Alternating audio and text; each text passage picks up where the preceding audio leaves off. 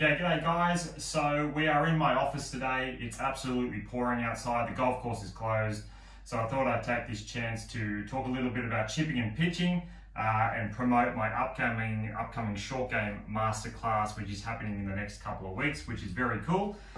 So yeah, like if anyone has had chipping lessons or pitching lessons with me before, they understand and they know that I coach a little bit unorthodox. I get you to stand slightly different over the ball, so change your address position slightly different to the way that you used to do it, or maybe the way that you've been coached in the past. So I'm going to explain myself today and just show you what I'm talking about. So basically, if anyone's had short game lessons before, what you're taught is to have quite an open stance. So your left foot significantly further back than your right foot.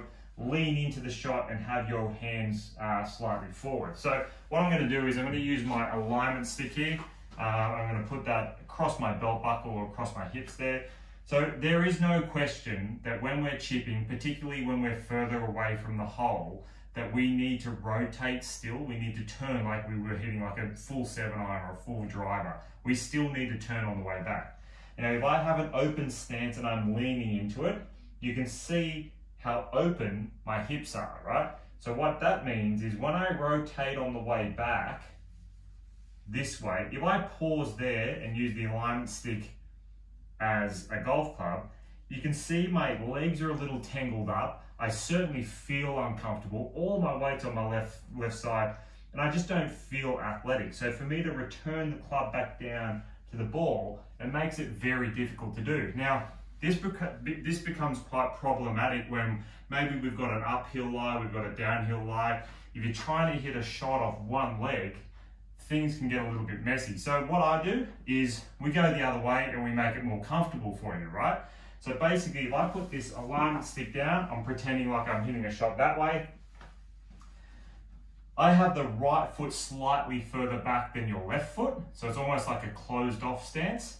And my left foot pointing more towards the target. So it looks like this. I'm going to pause here just for you to take a look.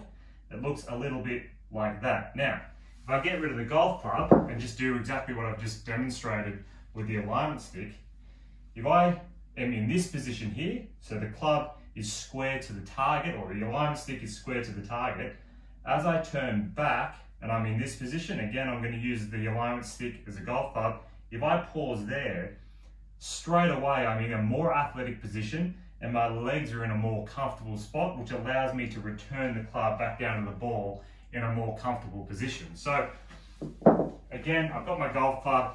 What I'm going to do is at the end of this video, I'm going to post a picture of Cameron Smith. Cameron Smith is a guy that I study a fair bit, particularly when it comes to his short game and his pitching and his chipping. So you'll notice Cameron has his right foot slightly further back, left foot towards the target. The ball is always middle of our stance. We don't have to have it all the way back. And we set up like this, which makes us a lot easier and a lot more comfortable to hit chip shots. So try this one, give it a go. Give me some feedback. Let me know how it all works out for you. And the details of my masterclass will be on this email underneath here. So look forward to seeing you back at the golf course when this rains.